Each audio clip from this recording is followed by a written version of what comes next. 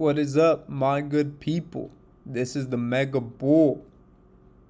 And in this episode, I'm going to show you how I deciphered the dollar bill in The Simpsons and what it told you beforehand that was going to happen. And this is going to blow your mind, so stay tuned.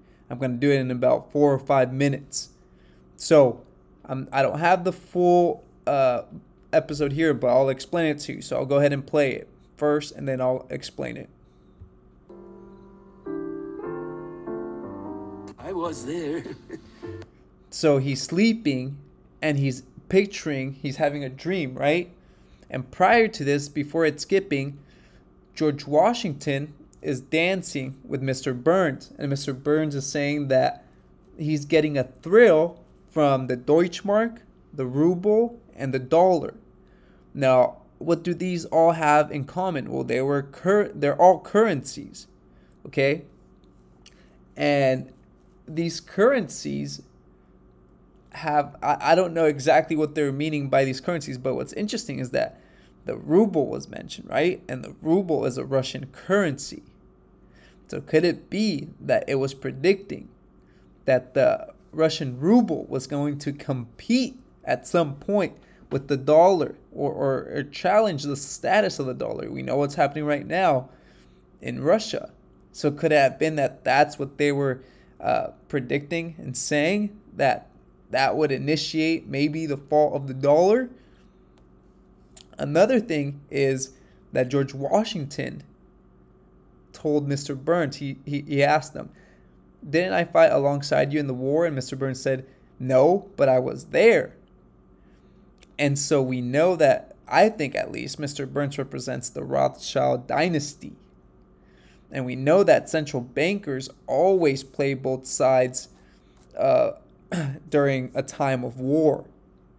So they can't really lose, right?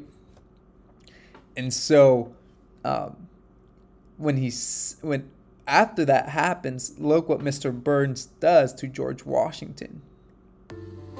Oh! Ooh, much better. And then he turns around, so he shoves George Washington and sees Richard Nixon and says, "Oh, much better." Now we know Richard Nixon took the dollar off the gold standard. And so I think that central bankers loved Richard Nixon because he was their puppet and did what they wanted him to do. And taking off the gold standard gave the central bankers a lot of flexibility with their banking. Now, one thing I really want to point out is that, let's see here, is this right here.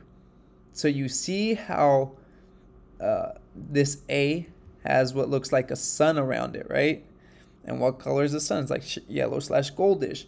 That means, at least it signifies gold, right? Which has been used for centuries, decades, millennia. And I think that what this is signaling is probably something in the month of April, right? In my last episode, or one of my last episodes, I pointed out that April was going to be an interesting month for markets, right? Whether that be cryptocurrency or stock markets.